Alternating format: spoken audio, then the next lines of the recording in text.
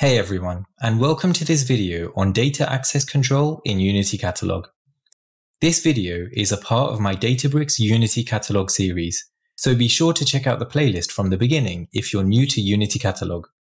The focus of this video is to give an introduction into how you can leverage Unity Catalog to manage access to data and securable objects. So first, let's look at the Unity Catalog security model. We have principals, privileges, and securable objects. Principals are entities, groups, and service principals that can receive permissions. Privileges are specific access rights granted to privileges over securables. And securable objects are data objects such as tables, catalogs, and schemas that access can be controlled on. So you would grant or revoke privileges on a securable object to or from a principal. So let's look at the principals. We have data owners. Data owners are owners of an object and are automatically granted all privileges on that object. In addition, object owners can grant privileges to the object itself and on all of its child objects. We have account admins. They automatically have full access to all objects in all metastores. We also have metastore admins. They have similar capabilities to account admins, but only on the metastore that they're assigned to. You also have users, groups, and service principals who require permissions in order to access objects. You can set access controls in a variety of ways, including the Databricks Catalog Explorer and SQL statements in notebooks or Databricks SQL queries. Depending on the type of securable object, you'll be able to assign different privileges. This link here shows the different securable objects and the privileges that apply to them. So as you can see, different objects have different privileges. So for metastores, you can assign these privileges. But for tables, you can only assign apply tag, select, and modify permissions only.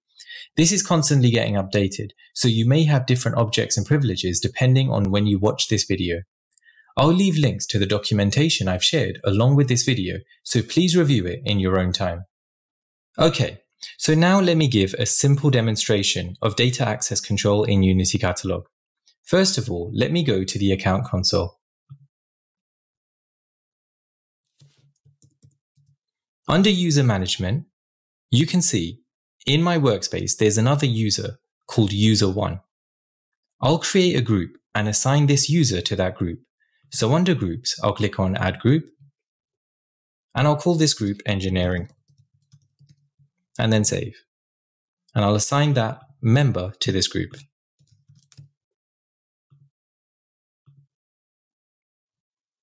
Okay, so back in my Databricks workspace, I'm currently signed in to my main profile, which is both an account admin and metastore admin. So I have full access to everything.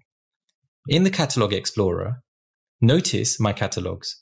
I have a catalog here called HR. I'm now signed in to user1's Databricks workspace. As you can see here, user1. So when I go to Catalog Explorer, notice this user cannot see the HR catalog. This is because they do not have use catalog privileges on that HR catalog. Okay, so back in my Databricks workspace, let me give user1 usage permissions on the catalog and see what happens. So let me access this HR catalog and under permissions, click on grant, and then I will give use catalog privileges to everyone in the engineering group, which includes user1. So let's grant that. Now, with most privileges, they're inherited. So if I also give this select privilege on this catalog, then the user can select all objects such as tables and views in all schemas of the catalog. But use privileges are explicit and not inherited. In order to access objects in a schema, the user also needs use schema permissions on the schema. So even if I give select privileges, the user will not be able to select objects within the catalog or schema unless they have use catalog and use schema privileges. So for now, I've only given this user use catalog privileges. So now back in the user's workspace, when I refresh, the user can now see the HR catalog.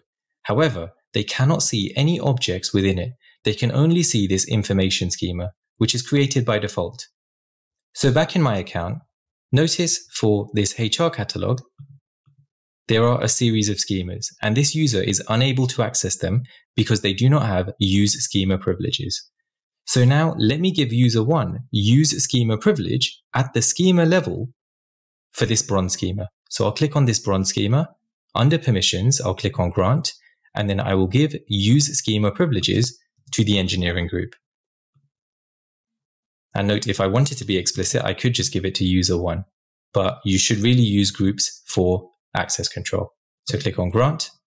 And now in the user 1 account, when I refresh, the user now has access to the HR catalog and the bronze schema. However, they do not have access to any of the tables because they've not been given any privileges on the table. Apart from use catalog and use schema, the other privileges are inherited.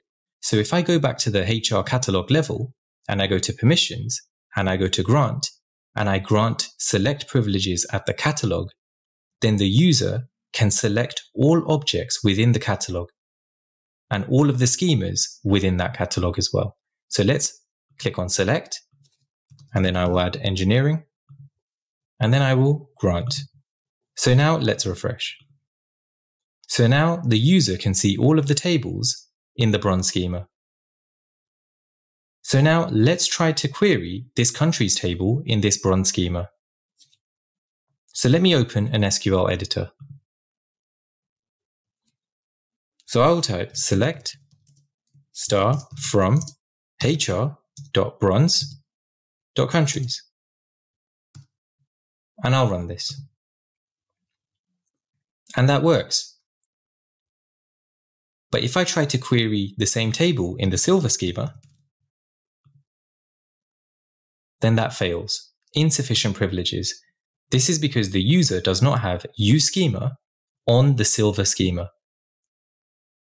So even though this user has select privileges on the table, so on this silver countries table, they still need use schema privileges along with use catalog privileges to be able to perform this select operation. Okay, so now let me give this user use schema privileges at the catalog level. So they will now be able to use all schemas within this HR catalog. So let's grant this. And now when I try to run this again, this time it works. And as you can see this time, when I go to the Catalog Explorer, refresh, and then go to HR, the user has access to all of the schemas now. So the main note here is to be able to exercise the permissions for objects inside of a schema, such as select, you need use catalog and use schema privileges as well. Those need to be explicit and are not inherited, unlike the others. Okay, so I also mentioned earlier that you can assign privileges in various ways, including using SQL syntax. Using SQL syntax, you would type the following, which is on the screen. So for example, if I wanted to grant use catalog privileges to the engineering group on the HR catalog, then using the SQL editor, I'll show you what to type. But first, let me revoke this privilege, along with this one, and this one as well.